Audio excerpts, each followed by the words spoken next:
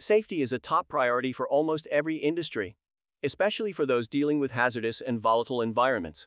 When it comes to the safe operation of electronic instruments and equipment, two terms that are often used interchangeably are intrinsically safe and explosion-proof. Although these terms may seem similar, they have different meanings and purposes. In this article, we'll explore the difference between intrinsically safe and explosion-proof devices. Industries such as petroleum, chemical, and mining rely heavily on electrical and electronic equipment to carry out daily operations.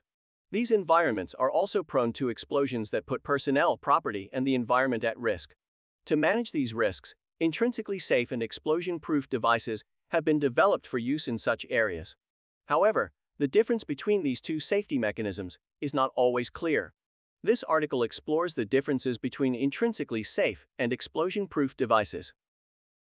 Intrinsically safe electronics are designed in such a way that they do not generate heat, spark, or any other form of ignition. The term intrinsically safe refers to a type of protection technique specifically used to manage extremely hazardous environments. Intrinsically safe equipment ensures that any potential electrical or thermal energy that could ignite flammable gases, vapors, or dust is kept below levels where ignition could occur.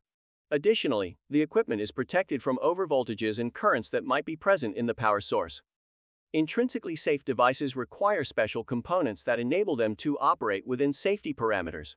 These components limit the current and voltage to a level that is incapable of igniting the hazardous surrounding.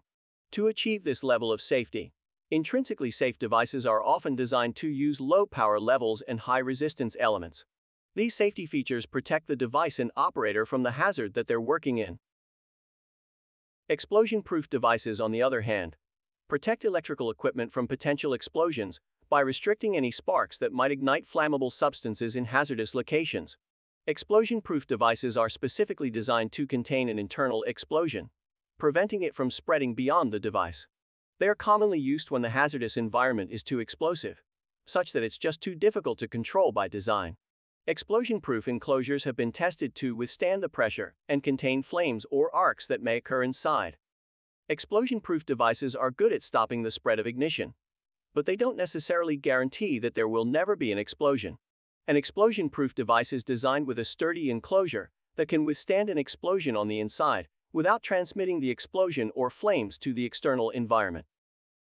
Another term used similarly to explosion-proof and intrinsically safe is flame-proof. Flame-proof refers to a type of protection used to protect against explosion. But unlike both intrinsically safe and explosion-proof, flame-proof is designed to contain an explosion to the equipment. In other words, the equipment can withstand an internal explosion, but it may not reduce the energy level of the ignition or spark that may cause the explosion. The biggest difference between an intrinsically safe device and explosion-proof or flame-proof devices is that intrinsically safe devices prevent ignition altogether. They never exceed safe levels of current or voltage in the electrical circuit. Explosion-proof devices are designed to contain the ignition, whereas flame-proof devices are designed to contain the explosion. Intrinsically safe devices will stop an explosion from occurring in the first place. When working in hazardous environments, there are several risks that need to be considered before choosing between intrinsically safe or explosion-proof devices.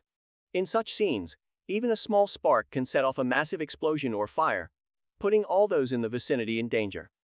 Intrinsically safe devices are best suited to hazardous areas where electrical equipment could generate a spark or heat that could ignite flammable gases or vapors. The devices that operate under these conditions must never generate sparking or thermal energy, and have to conform to strict requirements of certification. Such intricate components make them costly and low in power output. Explosion-proof devices are better suited to hazardous areas where the flammable substance is present in the atmosphere at a concentration too high for intrinsically safe devices to handle.